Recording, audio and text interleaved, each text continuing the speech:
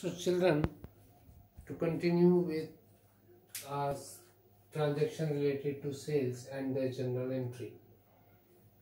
Now the 22nd transaction, that is say on 22nd of January 2020, sold goods of list price rupees 1,10,000 to L at a trade discount of 10% and cash discount at the rate 5%. See working note 1. So over here, list price of goods sold was 1,10,000 less trade discount at the rate 10%. 1,10,000 into 10 by 100 is equal to 11,000. So 99,000 is the balance. This is the sales price. Now it is given at a cash discount of 5%. It means that everything was paid in cash, therefore a 5% discount was allowed. So less cash discount at the rate 5%, 99,000 into 5 by 100. Trade discount will not be recorded anywhere in the books of accounts. So 99,000's 5% comes to 4,950. So the balance left is 94,050. This was the cash that has been received by the firm. So cash is coming in. Cash account will be debited 94,050. Discount allowed. It is the loss. The firm should have received rupees 99,000 and the firm is only receiving rupees 94,050 because the firm has allowed a discount of 4,950. It is a loss of revenue and the losses are debited. Discount allowed account will be debited 4,950 and our sales, the goods that were going out were of rupees 99,000. The sales price 99,000 will be recorded. We will write the narration: being goods sold of list price rupees 1,10,000 to L at a trade discount of 10% and cash discount at the rate 5%. It's clear?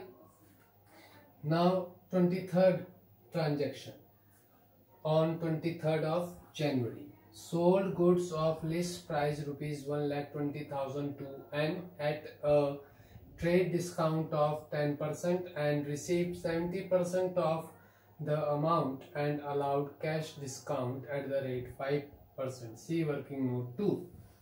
So here is the working note. List price of goods sold was 1,20,000. Trade discount was 10%, less trade discount at the rate 1,20,000 into 10 by 100 is equal to 12,000. From 1,20,000 minus 12,000 it comes to 1,08,000. This is the sales price. Now 5% cash discount will be allowed, less cash discount at the rate 5%. 1,08,000's 5% comes to 5,400. From 1,08,000 minus 5,400 it comes to 1,02,600. Less cash received. We have received cash 70% of the amount. The amount was 1,08,000. Its 70% comes to 75,600. Because such a large amount has been received, therefore 5% cash discount was allowed. So 27,000 yet to be received from M. So M becomes our debtor. So here how much cash we are receiving? We have received rupees 75,600 cash. Cash account will be debited 75,600. There is a loss on account of discount 5,400. It will be debited. Discount allowed account debit 5,400 and M becomes our debtor of rupees 27,000 because yet rupees 27,000 is to be received from M. So M will be debited 27,000. What was the sales price? 1,08,000 and the goods were sold for rupees 1,08,000.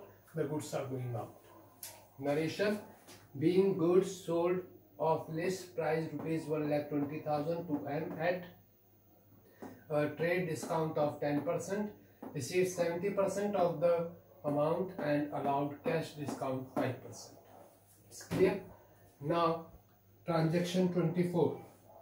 Sold goods of list price rupees 1,30,000 to N at a trade discount of 10%, received from N rupees 40,000 in cash and rupees 60,000 by check immediately, and allowed cash discount at the rate 5%. See working note 3. So here list price of goods sold was 1,30,000 less trade discount at the rate 10%, 1,30,000 into 10 by 100, it comes to 1,17,000. This is the sales price. Less cash discount at the rate 5%, 1,17,000 into 5 by 100, it comes to 5,850. Balance left is 1,11,150. So less cash received, we have received rupees 40,000 in cash, 71,150 is yet to be received. We have received a check of rupees 60,000 from 71,150 minus 60,000. Balance left is 11,150, which is yet to be received from N. So we are receiving cash rupees 40,000, cash account will be debited. We are receiving a check of rupees 60,000, bank account will be debited rupees 60,000. We are suffering a loss of rupees 5,850 on account of discount allowed. Discount allowed account will be debited 5,850.